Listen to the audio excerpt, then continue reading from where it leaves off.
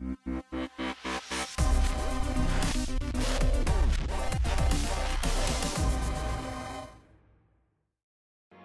the past 10 years, FXR's product and product lines have changed drastically to include not only race and trail gear for the winter, but now also full lines of snowboard and mountain riding gear, as well as a full lineup of motocross gear for the summer.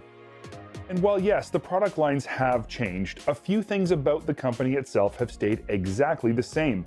FXR gear is still designed by passionate riders for passionate riders with a focus on functionality, quality, and style. They have also continued to support top-level athletes.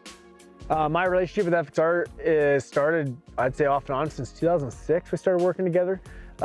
Back when, you know, snow gear was the big ticket item, and they were just starting to get off in the moto. And when I was in motocross big, I called Milt, and it's such a family-oriented business. And just same thing, like it's like they have everything you need from every season. So for me, it was awesome to have the same gear and the colors. I love the brights. Like I like the flashiness. Also, they make great kid stuff now too, which at that point they never did. And I never thought that I'd have to ever think like that to what my kids are gonna wear.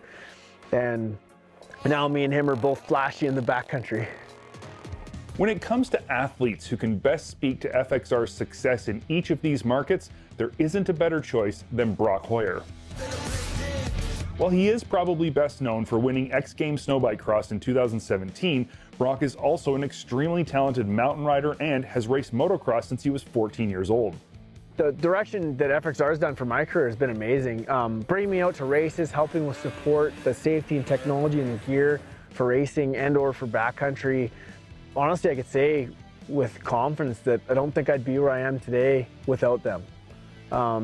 So yeah, it's everyone I've worked with and said from day one, I wouldn't have picked a better group of people to work with if you could even bet on it. Like it just, everything fell into, and I always believe in that, as everything happens for a reason, and I feel like it was like fate to work with certain people or a lot of these great companies that I do already. It just fits, and you don't even think about the options of somewhere else because you just know this works so well, and be thankful for where it's brought me. Of course, the waterproofness, being dry is one thing. Their insulated stuff, keeping warm. The two important things for me is color, being seen. Blacks and grays just blend in so much, and a lot of the old gear companies, that's all they did. And now you can pick guys across like kilometers of mountain range and know who it is, or know if it's your riding buddy or your partner.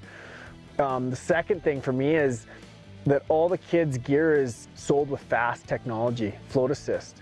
So for me, it's just one extra thing that I know that if my kid, heaven forbid, it happened, but we were riding across the lake and he went in, that at least I know he has some kind of buoyancy built into his gear. There's lots of things like that that they just make you reassure that at the end of the day, this stuff's safety gear.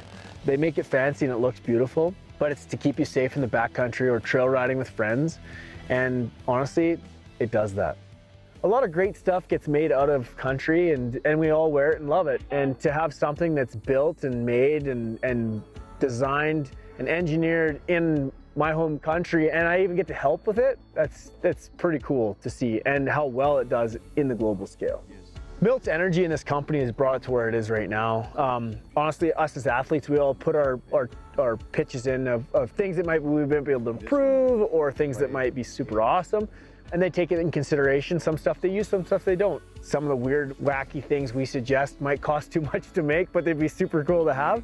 But a guy like Milt knows what he can do and can't do, and with the timing that in the industry and how things are getting more creative now with shipping demands and manufacturing backlogs. So with his insights, he's grown the company and we've been able to help.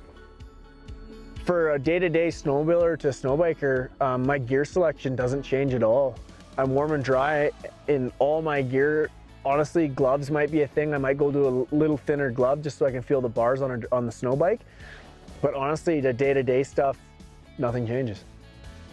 I think the biggest thing with FXR is they're just always wanting to make things better, and making it better is better for me because it makes my life easier as an athlete, as a rider, as a consumer. I think that's why we all stay where we are. It's just an amazing company to work with, and there's more to come.